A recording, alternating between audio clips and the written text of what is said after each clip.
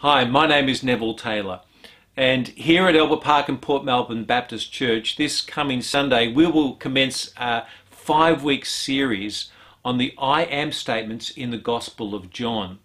I think from the very beginning of human existence we've asked the question, well, if there is a God, what is God like, and what are the characteristics of who God is, and what impact, if any, does that have on my life and my sense of purpose in this world?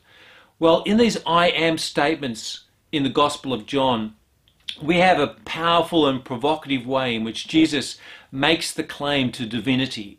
I am the bread of life. I am the resurrection and the life. I am the good shepherd. These are audacious claims, but they're claims at the same time that not only help us to understand who God is, but they give us an insight into the nature of the relationship and the purpose that we have in life. And I hope that you'll be here for these next 5 weeks as we explore these I am statements. Look forward to seeing you then.